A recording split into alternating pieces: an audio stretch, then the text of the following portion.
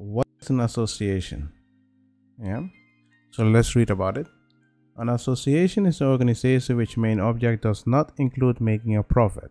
So the main object of the association is not making a profit. Yeah. Keep in mind they're saying the main object. That doesn't mean it cannot make profit. It can make profit, but the main object is not making profit. Most associations focus on organizing social activities. So when you create an association, most of the time it's for social activity or for your neighborhood and other stuff. Some people use it in the business structure in order to create profit or in order to get certain business goals. If an association makes profit, it must be reinvested into the association. So you see here, they're not saying you're not allowed to make profit. Your main goal is not making profit, but you're allowed to make profit. But when you make profit, you need to reinvest it into the association. So you're not allowed to divide the profit among members. So when you have association, you have members, you're not allowed to divide the profits among members. The association has at least 2 members. The meeting of the members, ledenvergadering, has full power and authority. Each member is entitled to a vote. The ledenvergadering appoints the committee, which consists at least a chair, a secretary, and a treasurer. An association has no shareholder. Our money is collected through contribution by members, such as donation and fundraiser. There are essentially 2 types of association in the Netherlands: association with full legal capacity and association with limited legal capacity. So volledige rechtsbevoegdheid, beperkte rechtsbevoegdheid. Yeah. Both has their advantage and disadvantage. For example, has the same rights and duty as the member of the public.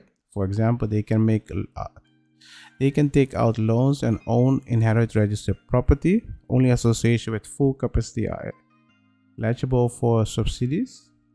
Association with limited capacity, both associations as the member are private liable. You do not need a civil notary to set up an association with limited capacity. Okay, technically this is a lot of information, but let's break it down. Yeah. So what you need to keep in mind is you have 2 times, you have limits, and you have a full. Yeah. Association, you need at least 2 persons or 2 legal forms. So 2 persons, they create an association. Yeah.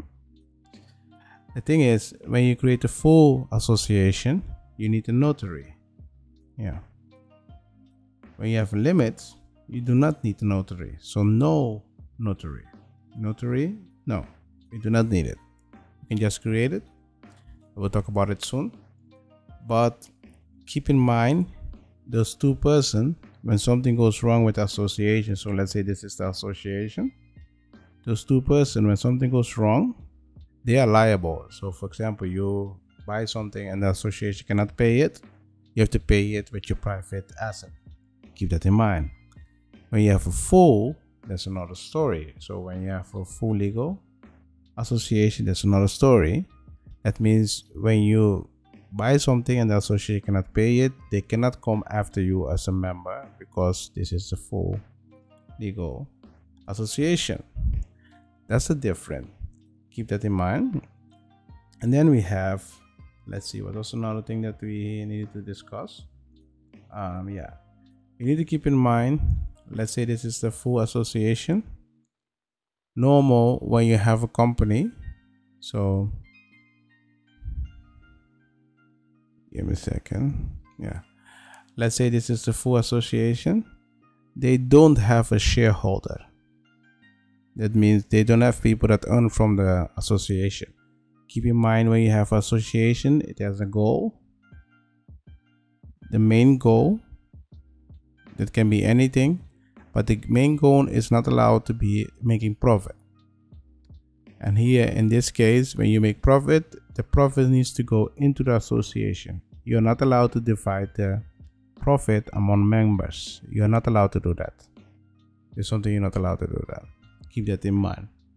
So this is an association with full legal capacity, and the other one is limited. That means when something goes wrong, you are liable for this. And this, you can just go to the Chamber of Commerce and you can create it. But here, you need a notary for that. So that's the basic about association, what it is. And keep in mind, if you want to create something like an association, keep in mind you need to have a main goal and try to describe your goal as broad as possible. And if you have a question about it, what you can do is just go on the Law Center, join the Discord, and in Law Center I will see what I can do for you in order to help you out. I have a dream, that's all I need. I'll make it happen with some work and belief. Know what I want, so I'll take it on. I've made mistakes, but mistakes make you strong. Let's break it down for a minute. I want the crown, I'm gon' get it. You hear me loud, man, I'm winning. Yeah, Charlie Sheen will be